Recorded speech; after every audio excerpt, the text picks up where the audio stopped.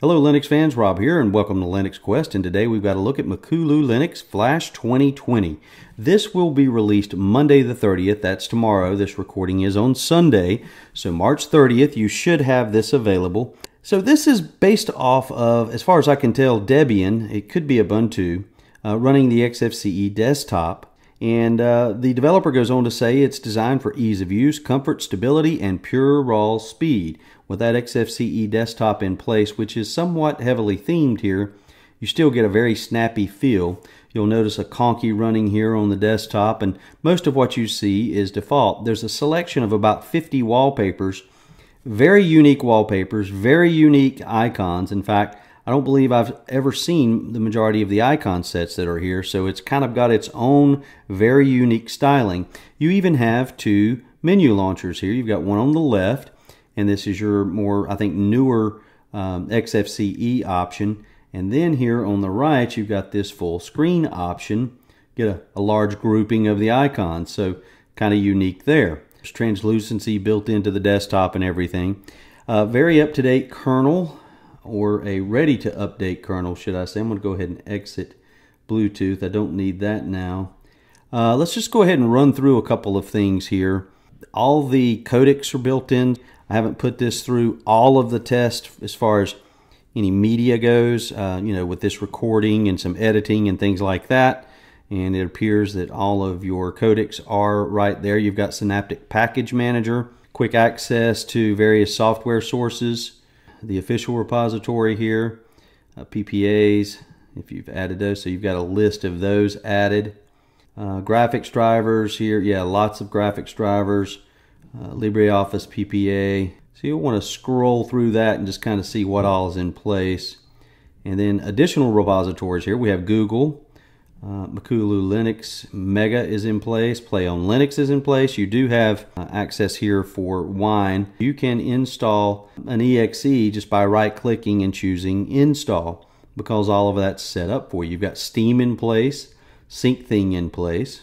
And let's see here, from this MakuluLinux Flash tool here, you can fix merge list problems, purge residual configuration, remove foreign packages, and downgrade foreign packages, all from right here.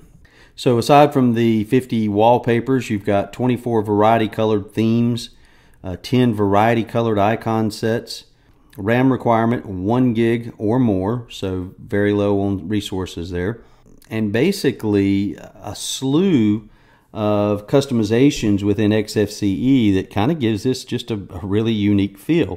In fact, I've got to say I probably have not run a distro similar to this in some time, especially with dual menus here. We'll go into the File Explorer here and you can just get an idea of what things. I've never seen this icon set anywhere, so just on the look side, and if we right click here and go to Desktop Settings, we'll maximize this and you'll see just a very unique, very colorful selection of wallpapers. So kind of interesting. Let's go to Superman here. You do have variety in place, so you can turn that on or turn that off, or set up various preferences for how often you would like for your wallpapers to rotate. Here they're set to change every 2 hours. Let's jump over here to Accessories and we'll go through a quick software rundown of what's installed.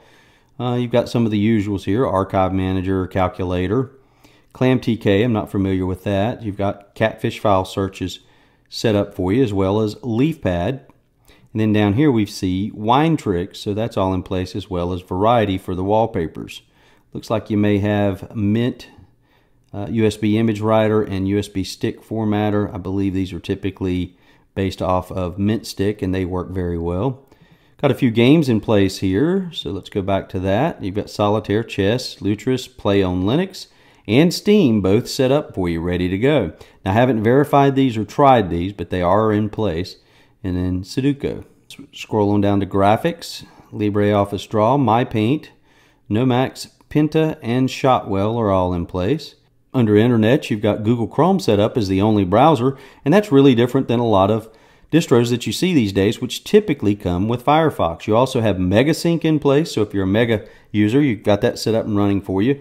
OpenDrive, I haven't messed around with that any. pCloud, which is something I do use, and that's already set up and in place, so as well as Skype. Let's go over to Multimedia. Now here for media player, you just had MPV. I went ahead and installed VLC. That was not set up initially, as well as screen recorder so that I could record this video.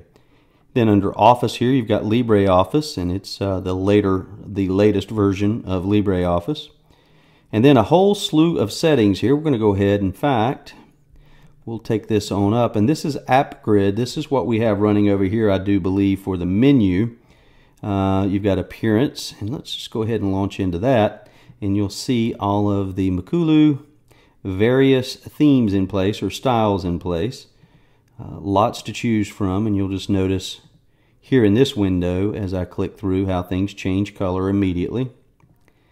So let's go here with that teal, and we'll kind of keep it there for now, as well as icons. So you've got a large selection there of icons. Let's see, yeah, we can stretch that out. So Makulu blue, brown, cyan, so on and so forth, green, gray, orange, purple, red, all in place. So let's switch over here. Yep. Immediate change. Didn't even need to log out there. And I think you've got your usual list of fonts here. You'll notice the highlight colors have changed here too as I go back and forth. Then we'll go under Settings, and scaling is... I actually had to change the monitor's resolution here on this laptop as opposed to just the scaling, because there's no fractional scaling here within XFCE. So, alright, let's go back in and look around at what else we've got here. Under Settings, you've got Bleach Bit in place. Boot Repair Tool. It's pretty full featured. A Driver Manager. Let's see what else we've got that might be standout. Panel settings here for XFCE. Screensaver setup. Software Updater, which there is an update, and I've been saving that. So we'll go ahead and take a look. You do have a right-click menu while that's populating. Create launcher, folder, document, terminal, launch terminal, themes in 3D, and we'll take a look at that here in just a minute as well.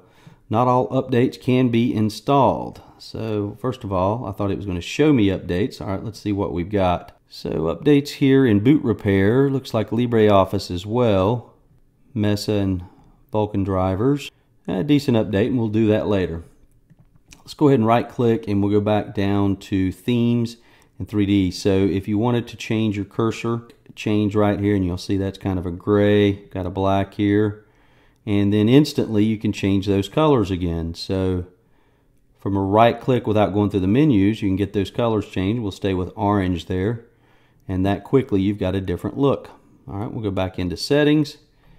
Just want to look for anything else that might be stand out. And that looks like that's about it as far as anything stand out. You've got preferred applications there. And then under System, again, you've got Bleach Bit, Auto Log On, Driver Manager. There's Wine. And I apologize, I haven't tested out any Windows applications under Wine. That might be something that I'll do and then kind of report back. System Monitor, Xterm all set up, and Package Updater, Deb Packages, and GDebi package installer as far as boot repair. So lots of tools, useful tools here, all set up. It's kind of a, I would say, a full-featured OS. This theming is very unique. The icons are very unique. So overall, this is kind of a unique distro with two menus, various themes and color schemes that are different than what you normally find. It is extremely fast. I can say just poking around, setting up things, installing apps, just using it like you normally would. It's extremely fast, and that's always a plus. We'll go into the software manager here, and we've all seen this standard setup.